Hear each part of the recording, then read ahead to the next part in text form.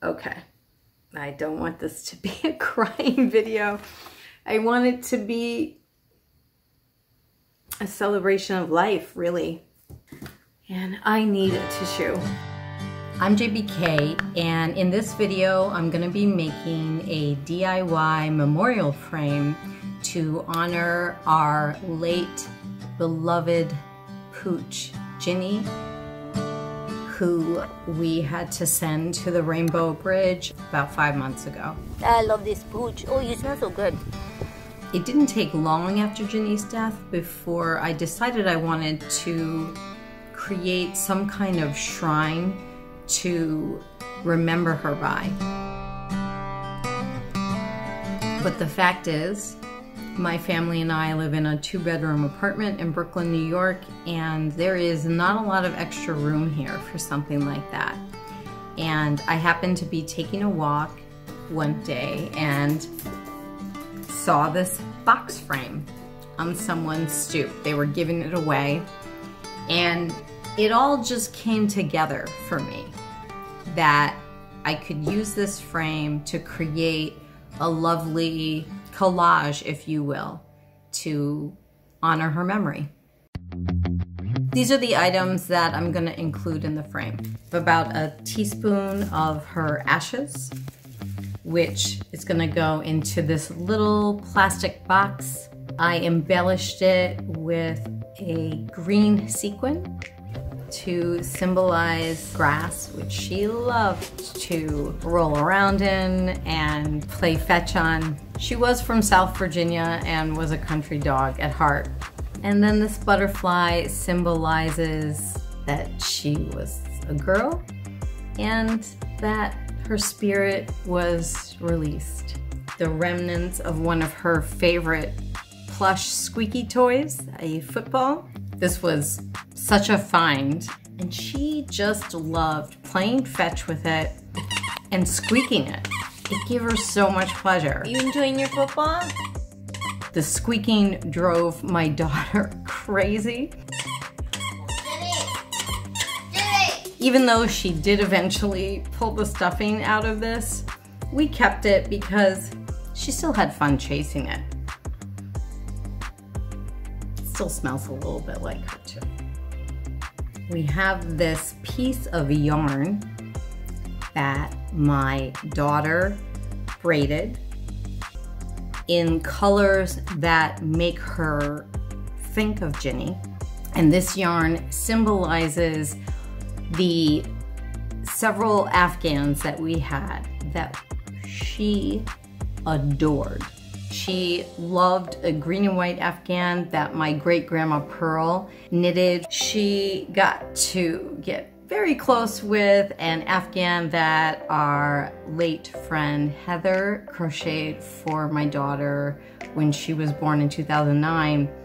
And then my friend Sarah gave us just this magnificent green and teal and turquoise Afghan that she knitted over a year ago. We don't have room to put an Afghan into this frame, but we can certainly put a little yarn in there.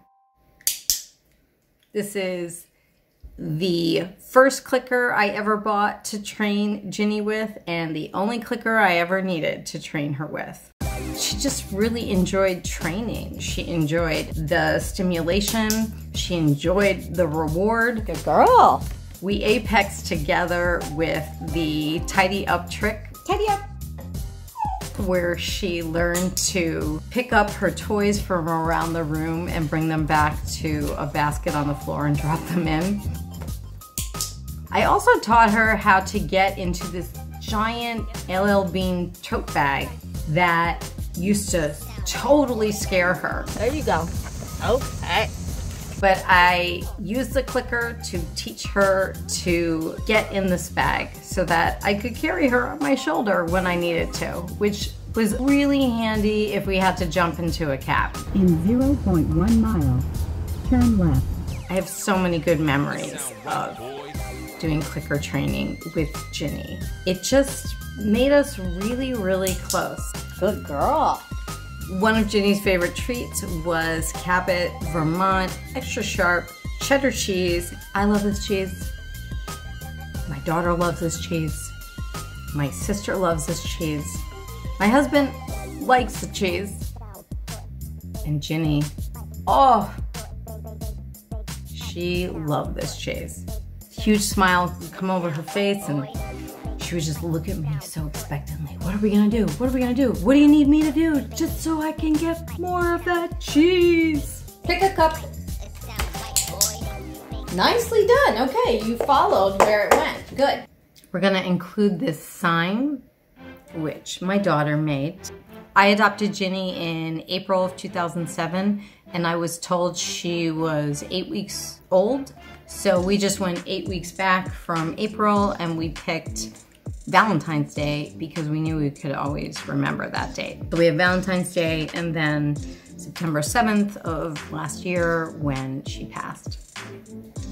I love this photo of me holding Ginny. She's looking in the camera and her ears are pointed out. It just shows how well we fit together. And I like that her paws are all relaxed over my arm. There's a nice picture of my daughter and Ginny on our couch. My daughter looks super happy to have Ginny all snuggled up against her there. And here's another picture of her snuggling up with my husband. It was just something that she did with my husband. When he put out his legs like that on the couch, she often would just lay on them and she was just like snug in between his legs. This is Ginny in Red Hook. When I started the YouTube channel, this was something that I put at the very top. Wake up, hug dog, have a good day. That is a field behind a big box store. We'd take a nice long walk there, and then I'd let her off leash and we would play frisbee and fetch, which is one of her favorite things to do. And I think that is evident by how she looks in this photograph. This is a video still from footage that became the first trailer for our YouTube channel. If I was holding Ginny up and showed her herself in the mirror, she never seemed to see anything. But I remember that day when we were shooting, I think she could see herself on the phone and it really fascinated her. You could see her gray beard, which is why the channel is called Ginny the Gray Bearded Pup.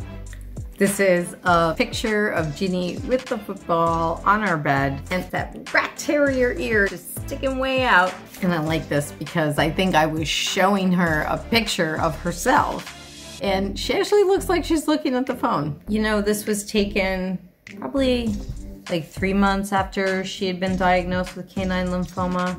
My friend Gail just happened, you know, we took a nice walk together and then we were visiting on the stoop and she just took some really lovely pictures of me and Ginny. They really kind of capture the spirit of our relationship with each other, which was just one of a lot of love and caring for each other, and I think we were both really, really in tune with each other. And this picture shows Ginny with her happy face on. A quintessential picture of Ginny smiling. She's out in our downstairs neighbor's backyard. That's not real grass, that's just fake rollout turf, but she didn't care. She had a lot of fun back there. It was her last summer with us. We got to spend a lot of time out there, and that was just kind of a good convergence of fates. Got the frame and the photographs and the items, and then we have some push pins. Okay, Ginny, help guide me in the process of making this memorial for you. Let's get started and see what happens.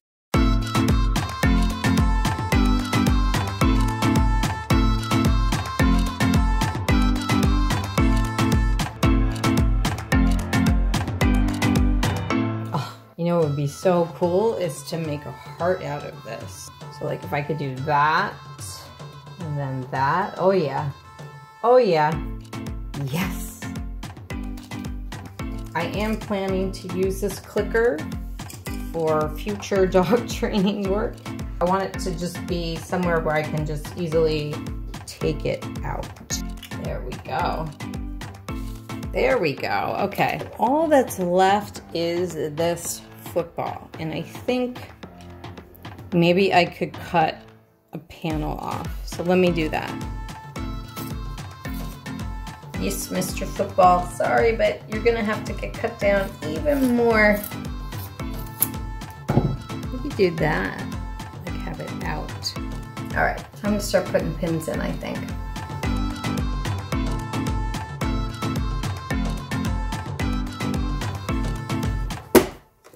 That looks pretty good. That is a nice piece of collage work there. Well, her ashes keep moving around, but I do think this came out really nicely.